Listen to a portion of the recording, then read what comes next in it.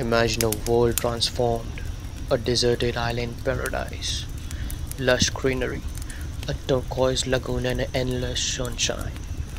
But beneath this idyllic surface lurks a darkness. This is the lost paradise. A plane crash strands a group of schoolboys on this seemingly perfect island. Free from adult supervision, they believe they have found paradise. But euphoria quickly fades as harsh realities of survival sets in. William Golding's haunting masterpiece, Lord of the Flies, explores the fragile nature of civilization. As the boys struggle to create order, their primal instinct begins to take hold.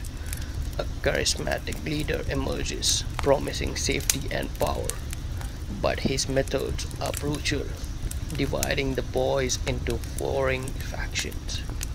Fear, savagery, and a constant battle for survival ignite a chilling descent into chaos. The island paradise transforms into a brutal hunting ground.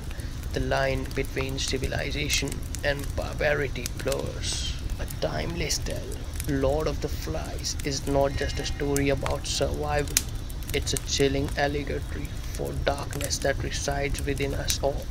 It explores the fragility of human nature and the terrifying power of mob mentality.